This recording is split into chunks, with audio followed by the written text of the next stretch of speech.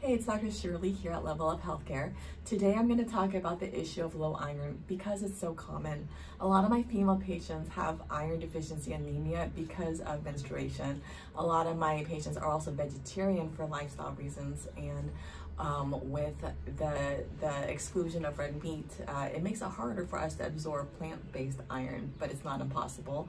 And my third group of patients who have iron deficiency is the gut issue group, people who have a difficult time absorbing nutrients because of leaky gut or inflammation or microbiome imbalances. The problem with having low iron is that it is difficult to make red blood cells to carry oxygen to our body so that we can perform properly, so that our cells can be optimized and do their jobs.